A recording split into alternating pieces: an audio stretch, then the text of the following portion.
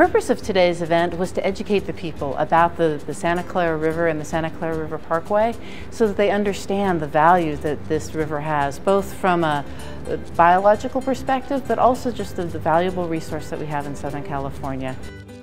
One of the founders of Keep SB Wild. It's been going, as we just heard, for 28 years. My goal today is to share about the Nature Conservancy and about the Santa Clara River. So I started off with friends at the Los Angeles River, about 10, 12 years of effort. The Parkway project is important to me as an educator to make sure people are familiar with the areas that they live in. Everyone lives in a watershed. So if you live in or near a river, there are river issues you need to know about. One is water supply. Where, you turn on the faucet, where does the water come from? Seems like it comes out of the wall, but indeed it comes from the river and then the groundwater. It's so important in these years of drought.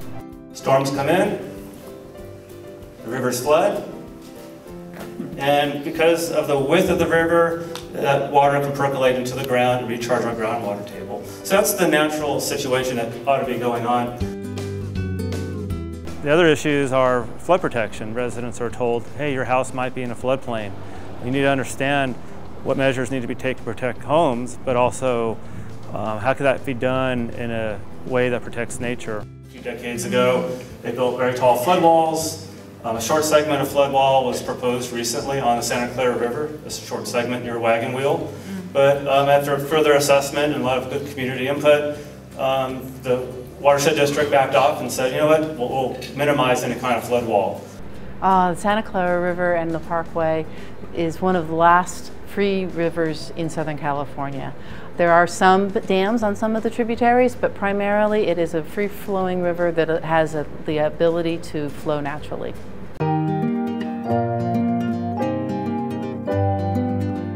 The river is one large integrated ecological system, and the Parkway to me implies that it's a continuous system of a park-like setting along the river, and I think that's the only way that it makes sense, because the river is a long, linear, living thing. And the Parkway means that it will all be preserved from one end to the other. As a community organizer, this parkway is very important for this community of Santa Paula because it's something that people have in their backyards but they have no access to it.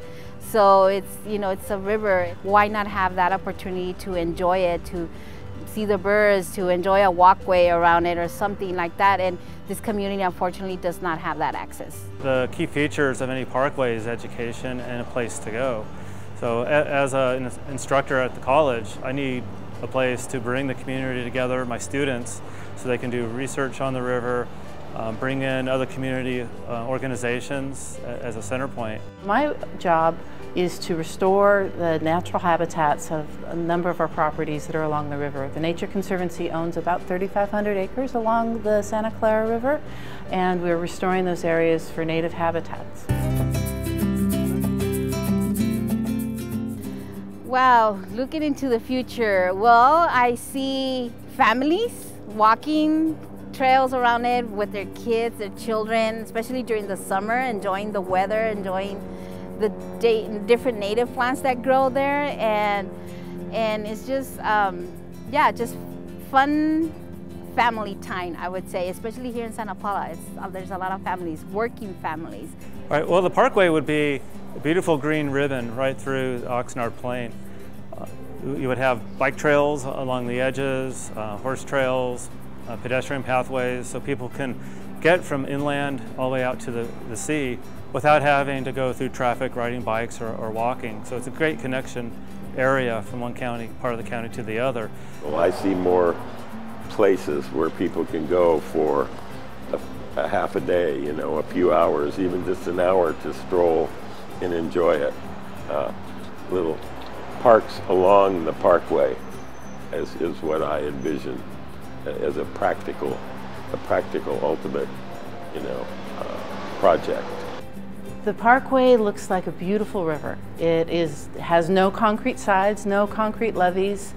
The non-native plants are gone. We have native plants that encourages endangered species to thrive and expand beyond the river, and people have the ability to come down and enjoy the natural beauty.